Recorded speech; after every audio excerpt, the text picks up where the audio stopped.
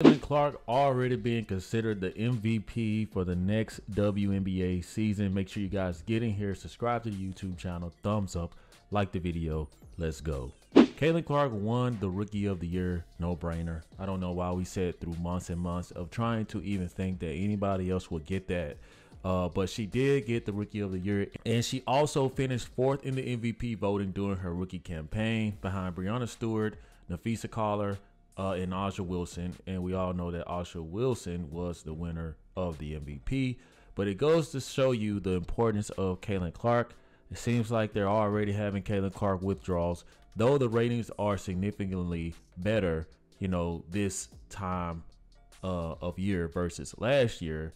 It is still a drop in the percentage because Caitlin Clark is not obviously in the playoffs. These odd makers are not foolish. The trajectory based off of just her rookie year, that she is going to do great things for the league for the years to come. It's crazy because you see so many other things going on. You see other things happening behind the scenes for the WNBA, and I will be making a video about how the WNBA wants to go from the traditional playoff rounds. I think they were at the first round was 3. The next 2 rounds will be 5 to a 7-game series. Why all of a sudden, after Caitlin Clark's rookie year, would they wait to do this?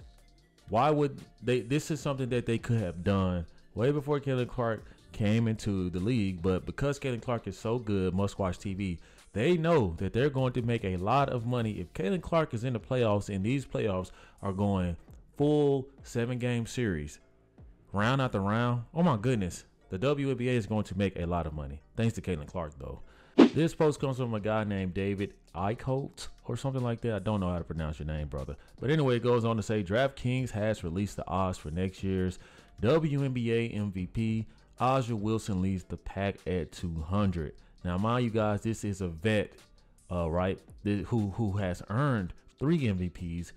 And then you see Caitlin Clark has the second best odds at 250. That isn't too far apart.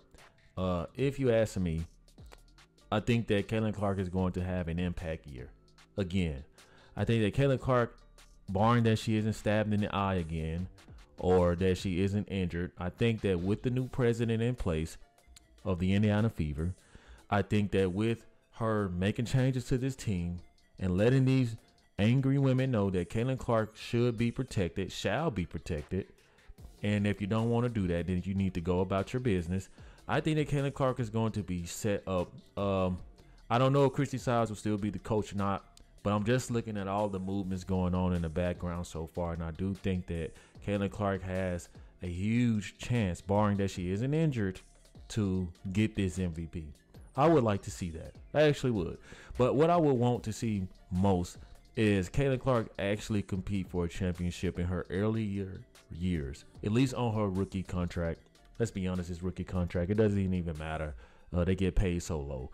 But I just want to talk about how important Caitlin Clark has been to the WNBA and how this is just crazy. Put the WNBA on the map. A lot of people didn't know about the WNBA. We knew about the WNBA. We just didn't care. And honestly, if Caitlin Clark isn't on TV, we still don't care. But, you know, I see big things happening for the WNBA as long as Caitlin Clark is here. I don't even know if the Angel Reese thing is even a topic anymore. I don't know if it's a rivalry like that. Caitlin Clark seemed to beat them 3 out of 4 times that they played. Same thing she did with the same thing she did to Diana Taurasi as well. No shocker there. Jump in the comment section here. You see Caitlin averaged over 40 points per game, scored or assisted after the Olympic break. This league has never seen a more potent offensive player.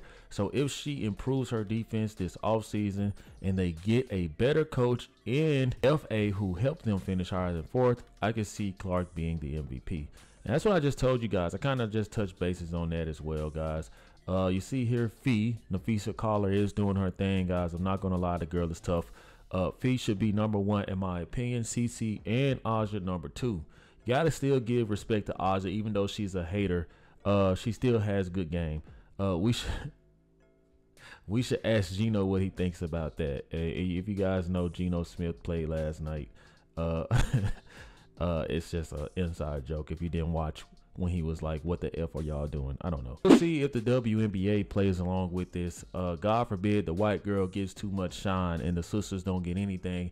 That could be a whole different conversation, but I want to hear from you. What do you guys think about Caitlin Clark's MVP odds? Do you agree with the placing? Her coming in second? Do you think that she'll be higher or lower? Let me know in the comment section, guys. Thanks for watching. I will see you in the next one. Peace. Yeah.